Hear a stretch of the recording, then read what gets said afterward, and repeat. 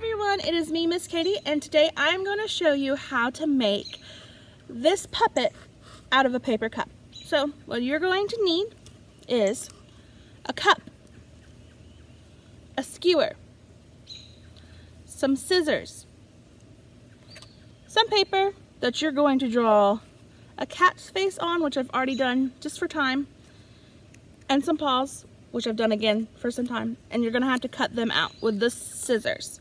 So you're going to need to ask your adult to help you with that because you're going to have to cut something else.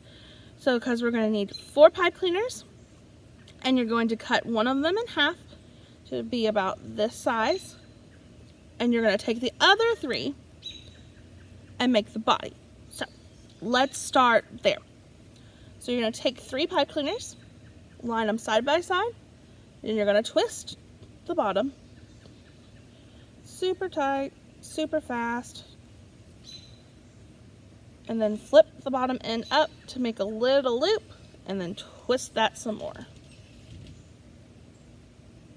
And then you're going to end up having it look like this. Now you're going to take your paper cup, you're going to poke a hole in the top, you're going to poke a hole in the side, you're going to poke a hole in the other side, and then you're going to poke a hole in the back.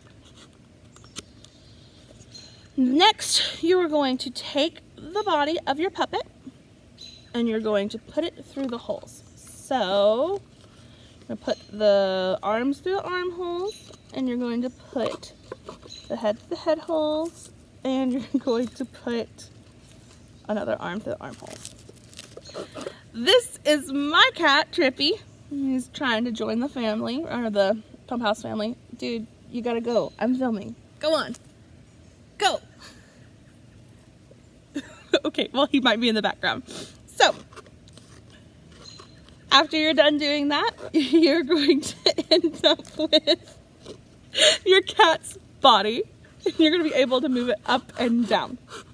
So, you're going to take the cat's head, and you're going to take your tape, and you're going to tape it to the front, or you're going to tape the cat's head, you're going to put it on the front, you're going to tape it to the back.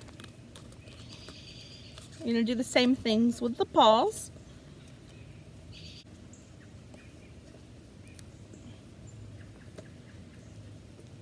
And you're going to end up with your puppet looking like this.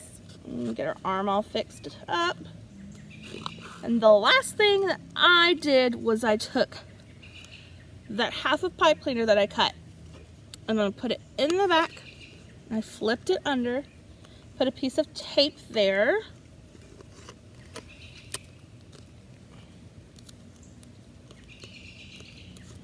And now you've got a tail. So I choose to curl my tail or kind of make it into this little S.